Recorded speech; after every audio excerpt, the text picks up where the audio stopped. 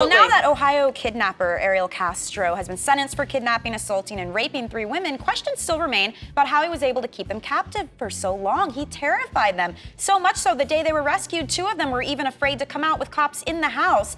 Patrick, let's talk a little bit about this. The conditions inside the house, Stockholm Syndrome, we're seeing a little bit of that too. Well, ultimately what he really did, he succeeded in putting fear into these women. So he created this barrier, which is a physical and mental bond and barrier, meaning they can't step out, not out of the physical house, they can't step away from him.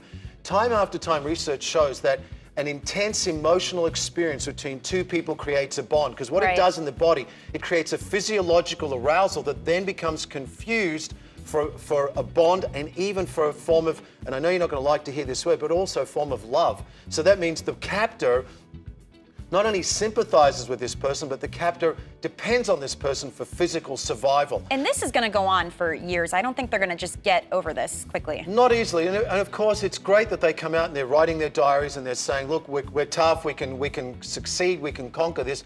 But inside there's still a deep attachment to this man and there's this huge conflict. All right, thanks, Patrick. Well, don't go any